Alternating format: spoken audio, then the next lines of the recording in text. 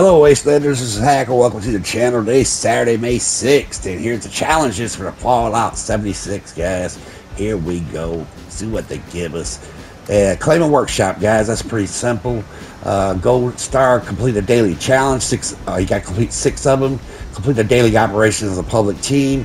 Complete the Mothman Equinox. We get that every day for the next probably couple weeks. Just go ahead and do the Mothman event. And it's an hour, every hour on an hour, and just complete one. That challenge will be completed. I think the weekly you got to complete 5.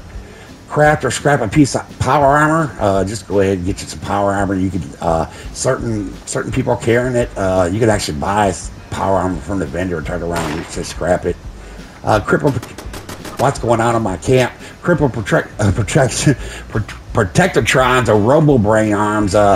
Certain locations will have protect Tron, and go ahead and just kill 10 of them. That challenge will be complete.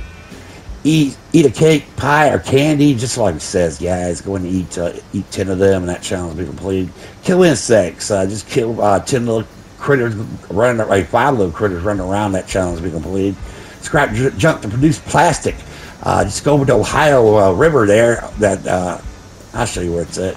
Just north of where I'm at right now. It's up here.